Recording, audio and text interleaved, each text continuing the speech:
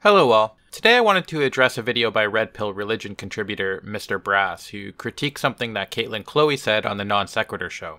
Here's what she originally had to say. But I do think that a lot of religious people are severely indoctrinated and have been generation after generation after generation. And it leads to poor education. It leads to bad ideas. It leads to inequality of people. And I think that there are a lot of ways that we can work these things out. But part of that is breaking people out of this religious mindset. So anyhow, I thought that I'd invite KC to join me in this video since Brass was originally criticizing her views and not my own. Although I do think that KC and I hold many of the same views when it comes to anti-theism. Hi GC, thanks for having me on your channel to respond to this mess. I also want to thank Karis, a friend of mine who did my avatar for this video. Kind of felt weird being the only person without an avatar, so I went ahead and asked if she would create one for me, and she did. So thanks so much, Karis, for that. Now, with that out of the way, let's go into the statement about indoctrination. For one, the negativity of indoctrination has to be shown, not taken as axiomatic. Going beyond the hundreds, if not thousands of stories that GE and I have gotten over the years in our inbox of how horrible being indoctrinated into religion was for them, going beyond the thousands of news stories about mental, physical, and emotional abuse, neglect, mistreatment, sexual repression, rape, molestation, homicide, inequality, being deprived of education, being deprived of social interaction, being deprived of medical treatment, and all the other examples we know of in religious households and communities. Indoctrination has been fairly well studied in psychology. Many books have been written on the topic, and a few are included in the description below. Based on these and many other books and studies, these are a few commonly agreed upon examples of how Christianity specifically can be harmful to children. Christianity teaches children that they are intrinsically evil, even before they ever did anything wrong. Just by being born and alive, they are evil. This can be incredibly psychologically damaging to children. First of all, it isn't true, and second, it sets children up for a lifetime of self-abuse and loathing. Christianity teaches children that those who accept Jesus are good and those who don't are bad. This can create segregation between believers and non-believers, wherein children learn that non-believers are inherently bad and that believers are somehow superior to them. It also promotes condemnation of other people and bigotry based on belief differences. Christianity teaches children that masturbation is evil, but it isn't. It's completely natural. The whole religious philosophy around sex is incredibly damaging to children who learn shame and guilt, and they learn to repress natural behaviors. This can have long-term negative psychological impacts on people in regards to their own sexuality and damage future relationships they have. Now, some would argue that religion also provides benefits to children and people. Community, comfort, hope, altruism, the idea of forgiveness, and that's true, it can. However, none of these things are exclusive to religion and can just as easily be provided without the supernatural or religious teachings.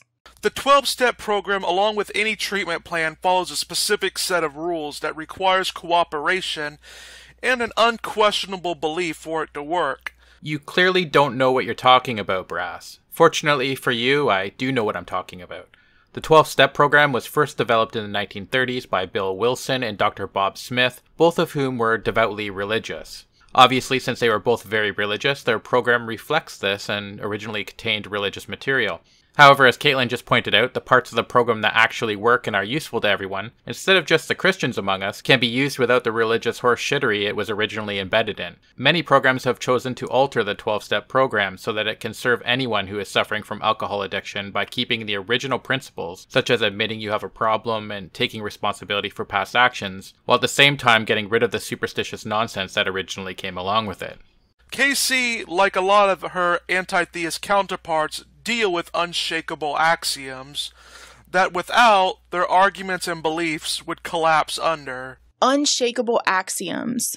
What axioms are you talking about? To people who possess critical thinking skills, axioms are only axioms because of the evidence that supports them, not just because someone says so. They are generally accepted because they have been demonstrated to be true time and time again. Now, if new evidence emerges proving that a generally accepted principle is actually not true, and through the rigorous scientific process we learn that we were wrong, the established and accepted principle changes. This is not the case for theism. There is no evidence for a god or gods, and yet they are presupposed. Religious people, generally speaking, don't care if there is evidence or not, as they have been taught through the process of indoctrination that questioning and or testing God is bad and will result in negative consequences. Faith is belief in the absence of evidence, and that is the unshakable axiom on which religion stands. A presupposition to end all presuppositions, without which religious argumentation fails. Critical thinkers don't need assumptions on which to rely because we have evidence, and when we don't, generally speaking, we don't make knowledge claims. If you want to know more about the scientific method, GC has included a link to a Live Science article explaining how it works. Or you can look at any source of your choice. There are literally thousands of sources, from basic kid-level explanations to scientific journal articles.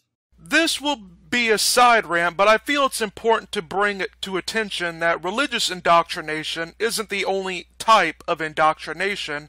Translation: I'm about to play an impressive game of Whataboutery. While Kaitlyn is talking about one type of harmful indoctrination, Mr. Brass here is about to point towards a second type of indoctrination, even though it's not relevant to the discussion. It's not like we don't agree that other forms of indoctrination are bad, but that doesn't mean we can't point out and talk about this one specific form of indoctrination without talking about the others. It reminds me of an Armin Navabi clip I saw on Twitter recently. Here it is. I just want to mention one bad experience I have when talking to ex-Christians is this constant need for them to bring up Christianity when we're talking about Islam. Yes, we know, we agree, Christianity is bullshit, but we are talking about Islam right now. It's like going into a cancer fundraiser and saying, but what about AIDS? Like, okay, yes, AIDS is bad, but this is a fundraiser about cancer. As political indoctrination is just as real of a thing, and with the election of Donald Trump, it is all too common for me to see parents indoctrinate their kids to be one specific political party rather than letting them figure it out for themselves. Okay, so don't indoctrinate your kids when it comes to politics either. That doesn't address Kaitlyn's point about religious indoctrination though. And political indoctrination doesn't necessarily come with the idea that an infallible, all-knowing, all-seeing God who can't be questioned said it either. I know when I was growing up, for example, no one told me that if I didn't align with a certain political party that I'd be tortured for eternity. She's basically saying, hey, religious indoctrination is bad and leads to horrendous outcomes. And your idea of a debunk is, yeah, but political indoctrination is bad too. Anyhow, I'm going to skip ahead a bit because the next chunk of the video is just more Whataboutery, and later on I'm going to skip other parts because I don't want this video to end up being super long. But I urge you to go watch the original yourself so that you can decide whether we took anything out of context. As always, the link will be in the description box. Having a belief in God in of itself isn't really something you can be indoctrinated with, as it appears to be natural, as the books Justin Barrett's Born Believers and Andrew Newberg's Why God Won't Go Away show. Religions like Christianity aren't indoctrinating kids with the belief in God, but rather they are informing them about a belief they already have. I always put it like this: belief in God doesn't have to be indoctrinated, but a belief in a particular religion often has to be. Our brains are not wired to believe in God. Our brains are wired to explain the unexplainable and search for meaning. And when we can't explain something or find a purpose in it, we tend to veer toward any kind of explanation possible for it. Neurology has proven that our brains are biased in this way, but not to serve as a conduit for religion or God belief, but for adaptive and survival purposes. Multiple studies have shown that the area of the brain involved in deciphering emotions and intentions lights up when religious people hear or talk about God or pray. But the same areas of the brain light up when one thinks about any special authority figure, such as their mom or dad. It also lights up when you consider other types of non-religious thoughts or beliefs. Cognitive studies have also shown that neurologically speaking, the reason that supernatural tales persist is that they are easier to remember because they are counterintuitive and they're easy to understand. For more information on these points, feel free to check out the articles from Proceedings of the National Academy of Sciences, Cognitive Science, and the Social Cognitive Affective Neuroscience linked below. Does this indoctrination lead to lower education? I don't know how she would get that idea, as I see no correlation between religiosity and lower education. The effects of education on Americans' religious practices, beliefs, and affiliations by Philip Showalter show a different case. Christians with college degrees are more likely to attend church services on a weekly basis than who never have been to college. They pray at the same rate, and the only difference is them stating their belief in God is absolutely certain. Overall, the study found when doing factors that high school Christians and college educated Christians, they found that they are roughly equal in religious commitment, meaning that as far as indoctrination and lower education goes, it doesn't really correlate. Studies have shown that educational attainment among the religious varies significantly depending on the religion and the region of the world you are in. Philosophers of old and many religious people today have made claims that religion is the underlying basis of social order. Unfortunately for all of these people, society shows us otherwise. There is a proven correlation between not only religion and education, but religion and a lot of societal issues, and many studies that show it from all over the world. Highly secularized countries tend to fare better, with few exceptions, in terms of crime rates, prosperity, equality, freedom, democracy, women's rights, human rights, educational attainment, and life expectancy. An article in the Evolutionary Psychology Journal by Gregory Paul explains how studies based on 25 separate measures, like rates of homicide, abortion, teen pregnancy, STDs, unemployment, and poverty, have shown that the countries with the lowest rates of social dysfunction are also the most secular, and those with the highest rates of social dysfunction are the most religious, as measured by self-professed belief, church attendance, habits of prayer, and the like. According to the UN's 2011 Global Study on Homicide, of the 10 nations with the highest homicide rates, all are very religious. Of the nations with the lowest homicide rates, nearly all are very secular, with 7 ranking among the least religious nations. According to the Global Peace Index, published annually by Vision of Humanity, each of the 10 safest and most peaceful nations is also among the most secular, least God-believing nations. Conversely, the least safe and peaceful countries are extremely religious. Save the Children Foundation publishes an annual Mothers Index, wherein they rank the best and worst places on earth in which to be a mother based on many factors, including safety, education, employment, and other factors. The best are always the most secular, and the worst are always the most devout. Also, countries with the highest rates of preventable diseases are poor,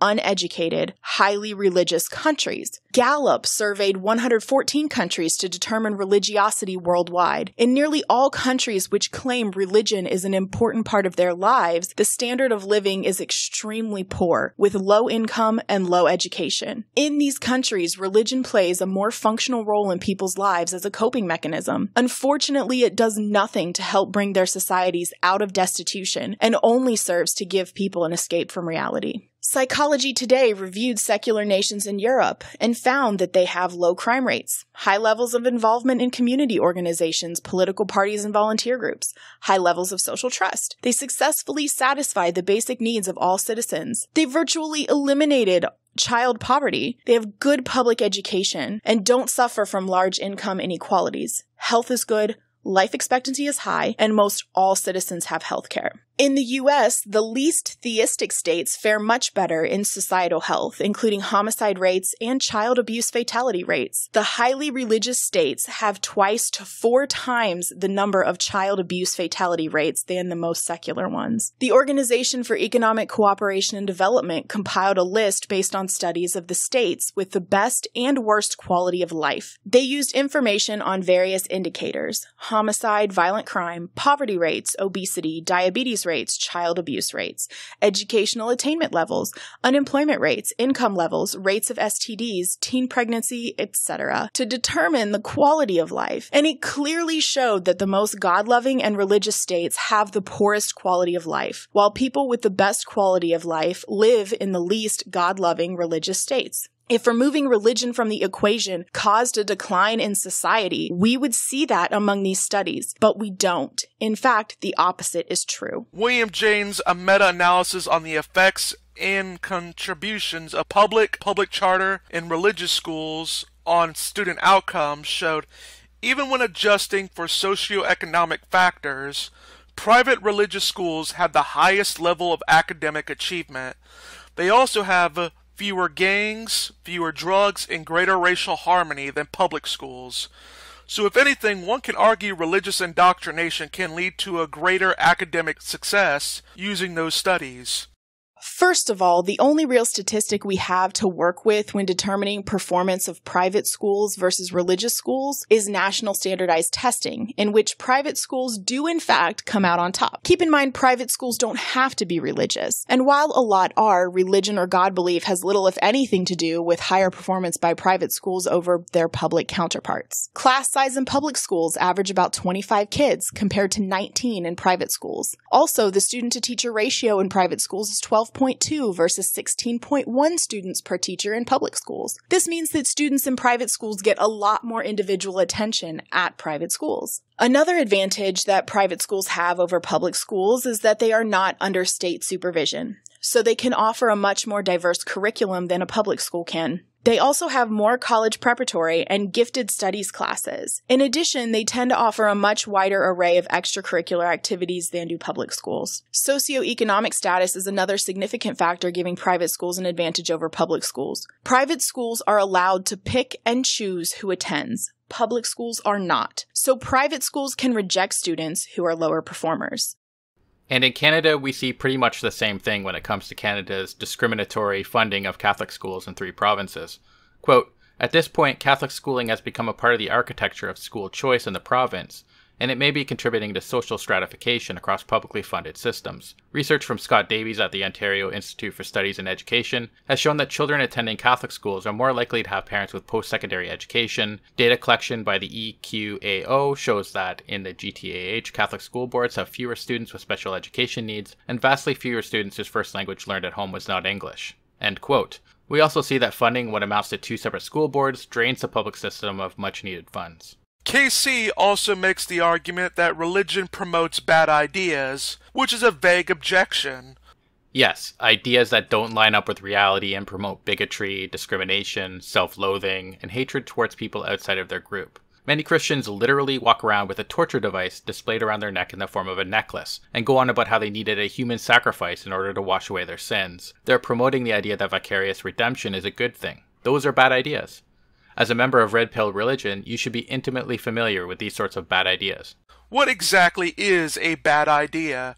Is it merely an idea that doesn't conform to an already assumed conclusion, or is it promoting ideas that are contradicting all known evidence? I don't need to say how the first one is stupid, and if it is the second one, then with all the atheist flat earthers and religious figure mythicist groups, it doesn't seem like the atheist community is immune from having bad ideas in that context. And no one said that atheists can't hold bad ideas, or that they're immune to conspiracy theories, etc. Again, you're spouting whataboutery, as if it's a good argument. Some atheists holding bad ideas doesn't excuse the bad ideas found in religion.